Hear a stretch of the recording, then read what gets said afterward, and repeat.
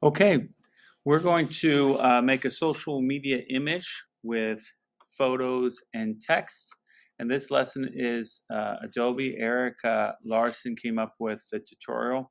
And right here it says, learn to combine photos and shapes and text to create graphics that will stand out on social media.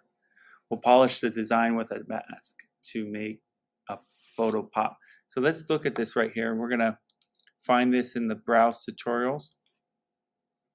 And right here, I'm going to put this on all categories and beginner so we can see that. And it's in add text. And you could also search for make a social media image with photos and text, and you'll see these sneakers right there. So click on that. And let's see what we need to do. So starting with this here, we're going to create a circle to draw attention to the text that we're going to add later to this circle. And so we need to use the ellipse tool. So if you don't see the ellipse tool, then you're going to right click right here. Not left click, but right click, and everything will just kind of come out. So clicking on these three little dots, right click on it, will bring everything out. And we can look for the ellipse tool, which is right there. Right there, that's the ellipse tool. Okay, and the next, we're going to make sure this is on shape. Okay, so there's shape, path, or pixels. This needs to be on shape. And then that way, we'll be able to make a shape of a circle with that. So then we're going to click next. I'm going to bring this right here. And I'm going to actually make this a little bit smaller because at some point we're going to go like that. Okay, so right here we're going to shift and drag. It says roughly 1/4 the size of the orange square. So 1/4 of this, and we're going to start here. Let's see.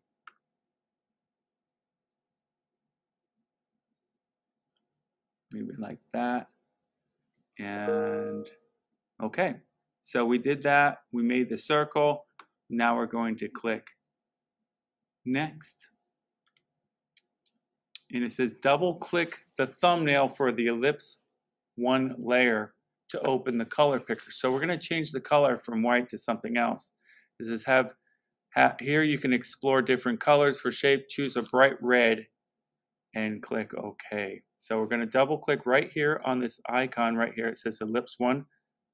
Double click on that square, and right here, if you want your bright colors, you go to the top here to the edge, and icon come all the way over to the corner. That's like the brightest red right there. I'm going to click OK. And so now that we have that bright red, that circle's bright red, we're going to click next here. And now we're going to add some text to this circle and style it. So right here, we're gonna click in here. I like to right click, and it shows us two choices. It says we want the horizontal one. We don't want the vertical. Okay, so we're gonna click that. And now it says right here to make this 72. We can always change the size.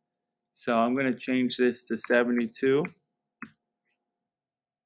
And then I'm gonna click next. And it says click outside the circle and type 25% off. When you're done typing the message, click the check mark in the options bar to commit the text.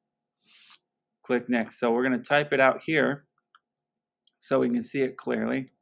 So we're going to write 25% off, which usually means a serious one there. So then we're going to click this little check mark here, and that's going to complete that. And we can't really see the 25% very well because it happens to be right now over the white, but that's okay. So now we can click next, it says.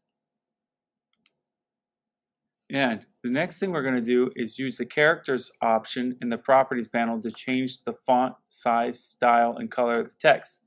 So I'm going to actually come a little bit smaller.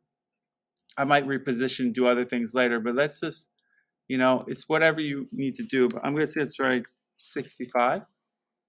And then I'm going to, I can change all these around here. Let's try 0 here.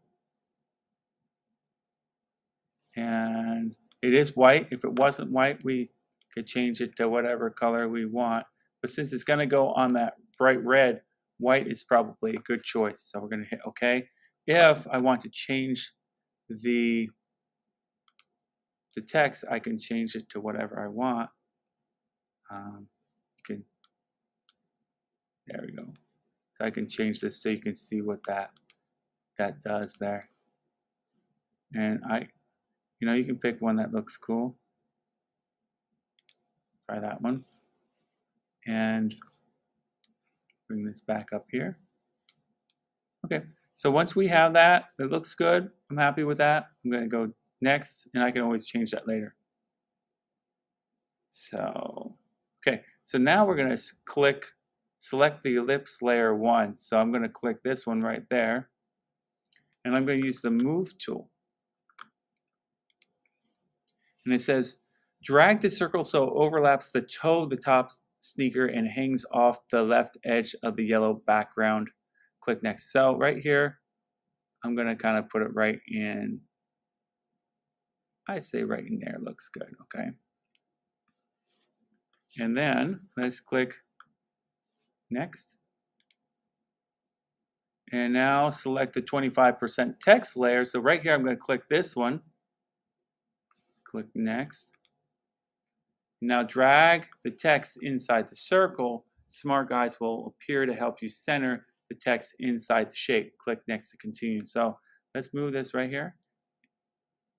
And you can kind of tell when you're right in the middle, it just kind of locks into place there. So that looks good. Let's click next now.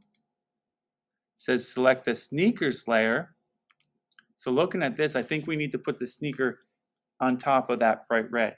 So we're going to first need to select the circle. I mean the sneakers. Now, depending on which layer you click, it will select from. So it's important that you have the right layer that you're selecting from. So I need to select the sneakers, okay? So I got to make sure I have the sneakers layer selected. So then up here, sneaker, select subject, and let's see if it gets it. Yep, it did a great job. Look at how well that did that. A lot of contrast on the edges, so it's able to select it very well. So now we can click next. Now select the ellipse layer 1. So we're now going to, this is important. So I have this layer now, the ellipse 1, okay? I have that selected. Very important you select the right layer.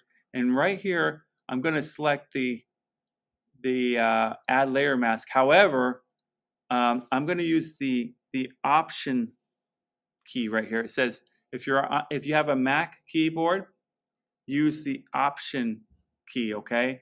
Or that's the white keyboard I have. Otherwise, it's Alt if you're on the Windows. So make sure you hit the right key. I'm going to hold down Option since I'm on a Mac white keyboard, and I'm going to select this. If you're on a black keyboard, you're going to hold down Alt and select it.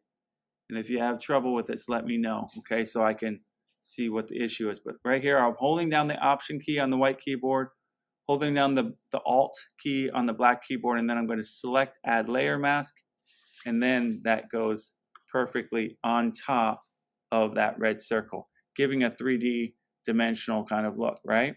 Click next, and there you go. That is it. Okay, and then you can save it. So if you know that it looks perfect and you don't have to come back to it, you can simply save it as a JPEG. If you're not sure, I would save it as a Photoshop file and a JPEG so that you can come back to it if you need to make an adjustment. Otherwise, you'll have to go through the adjustments again, from the beginning.